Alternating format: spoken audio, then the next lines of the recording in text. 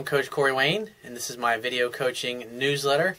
And the topic of this newsletter is what to do when your girlfriend says, we're having too much sex, and you don't agree with her. So I've got an email here from a viewer, and he says, so I've been dating this girl for 3 months, and everything has been great so far, thanks to your advice and your book. But now she says that we're having too much sex, but actually, no, we don't, because it's only once a week, which is not a lot for me. Feel your pain, brother. We are in our early 20s. She doesn't want to come over to my place anymore because she thinks I want her over only because of sex, which is partly true. I do want to have sex with her, and I'm in love with this girl, and I totally adore her. She said she thinks I only want her for sex, which is not true. I enjoy hanging out with her and doing other things. She says that I'm too touchy and clingy with her. And that tells me that, like, there's a chapter in my book where I talk about women are like cats. And you always gotta be cognizant of a woman's body language. Like when you hold hands, and say you take her hand, like if you're walking down the street and she grabs your hand and then you take her hand back and at some point she lets go of your hand, you've got to let her hand go and you've got to wait until she brings her hand back around and wants to hold your hand again. Because if once she lets go of you and then you grab her hand, that's communicating neediness and clinginess. And even though you might think that's not really a big deal and that's something that's not an issue, you got to pay attention to that because women are always subtly testing you. Sometimes they'll put their arm around you and you put your arm around them, and then after a while they take their arm away, but the guy continues walking with his arm around her. Because I'm always watching couples when they're together, and I see this all the time. I'll see a guy walking, and he's got his arm around his girl, and she's just walking with both of her arms down at his side, and he's just completely oblivious to this because he's touching her because he wants her. And so you got to pay attention to those things because it's a small, little, subtle test of your strength. And that's why I always, when I'm with my girl, I wait until she initiates touching by bumping into me or taking my hand. And then I'll unless I'm walking her across the street or something, I'll grab her hand and I'll walk her across the street just to be a gentleman.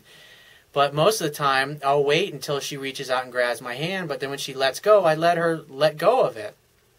And then eventually, a few minutes later, as we're walking along, she'll start bumping into me as we're walking down the street side by side. And you always want to make sure that you walk either slightly in front or side by side with a girl. You don't want to let a girl walk in front of you and because whoever walks in front, that's another thing you can watch.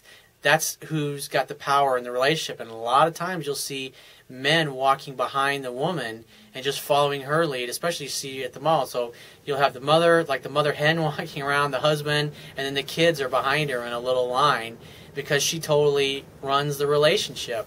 And I see this in a lot of politicians do this shit. You know, even our current president, he does. You'll see video of him, like his wife will have her legs crossed, and she totally wears the pants in that family.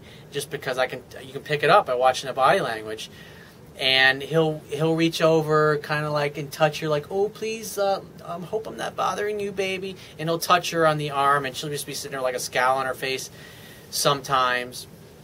And it's amazing just to watch that, and you can pick up and see who's touching who first, who has control of the direction of the relationship, and you can tell that she wears the fucking pants in that family. Even though she may say otherwise, the body language communicates something completely different.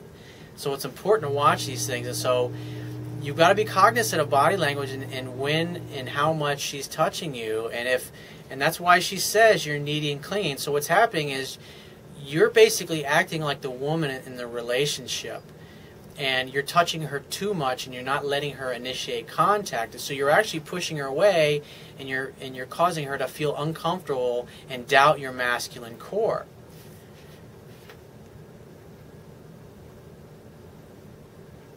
He says, this really brings me down when she says this, and I guess we're not on the same page. And I say, you're not paying attention to the body language. That's why you need to read my book 10 to 15 times to the point where you could literally recite it to a class if you had to. He says, is she asking for space? And what she's communicating is that you're acting like the woman in the relationship, and you need to initiate contact less and let her initiate contact more. And it's always better if she's initiating 70 to 80% of the contact and you initiate 20% of it.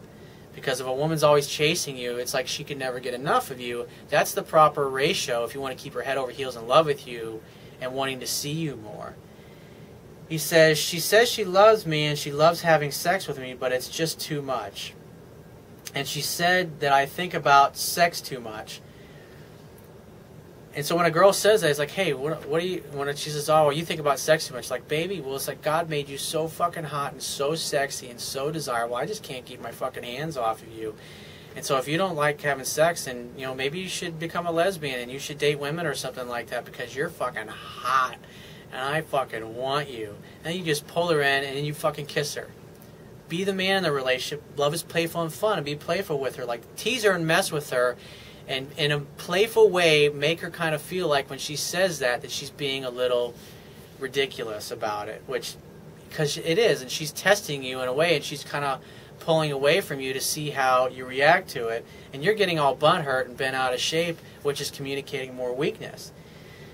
He said, I tried to explain to her that sex for me is just not intercourse. It's a feeling, and that she trusts me in giving herself away completely. That's emotional too, and I would understand all that, but it's not like we have lots of sex. I don't want to push her because I know it'll only turn her off. And I'd say you're already pushing her by touching her more than she's touching you. Make sure she's doing 70 to 80% of the touching, and you're mostly reciprocating, and you only initiate touching maybe 20% of the time.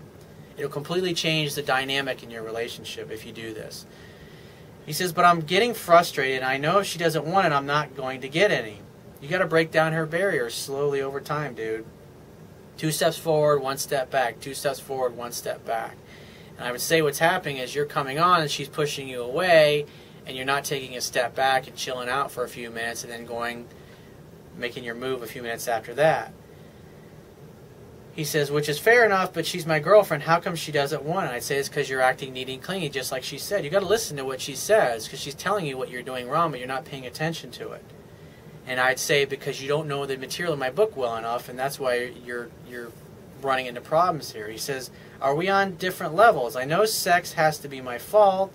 It doesn't always have to be your fault, dude.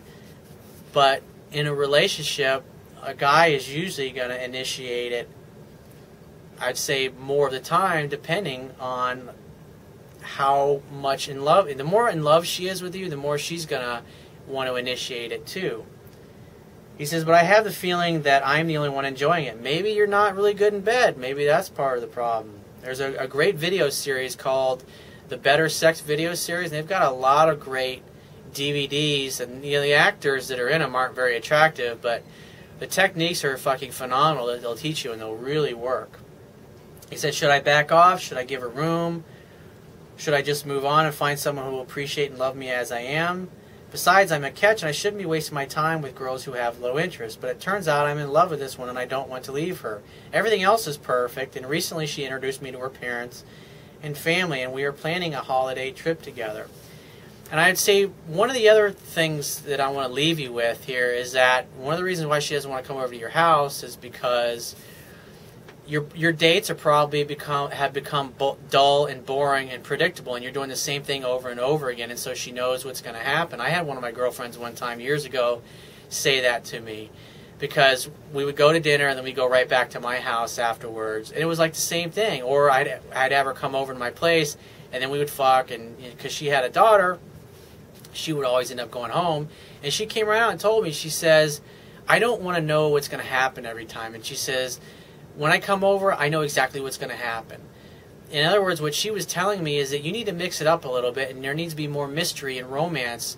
You need to take me to dinner, maybe get a hotel room, take me somewhere, maybe we have sex in the car someplace when we're fooling around. Don't do the same thing over and over again. I just saw this statistic the other day. The most common place where people have sex is the bedroom, and the second most common place is in their car. And so maybe you should go over to her house, and like when you drop her off, like maybe you make dinner at her place for her, and you romance her in her house, or you have sex in the kitchen, or you gotta break it up. Don't take her to the same restaurant all the time. Don't do the same routine all the time.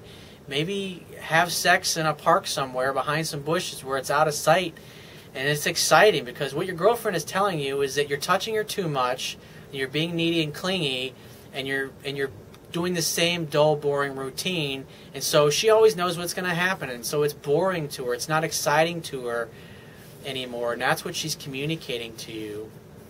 And so if you just make those few adjustments, I'm sure she'll feel more comfortable, and she'll like sex more because it'll be different. It'll be exciting. You know, don't always do the same thing with her all the time. Maybe take her someplace for the weekend and just get a hotel room, take her to a city that's got some historic things, or maybe a bed and breakfast or something like that where you can get away together for the weekend.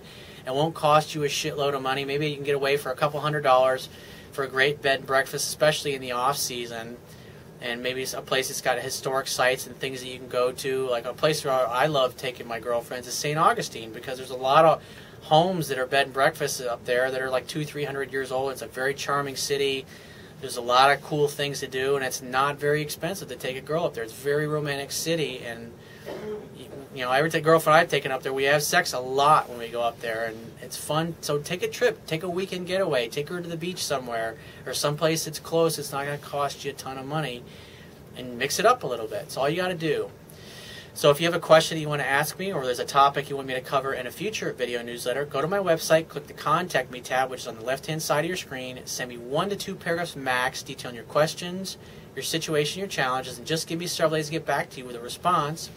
And if you want to talk to me right away, the quickest way to get my help is to book a paid phone coaching session. And you can do that by going to my website, click the Products tab, which is going to be at the top of your screen, and follow the instructions.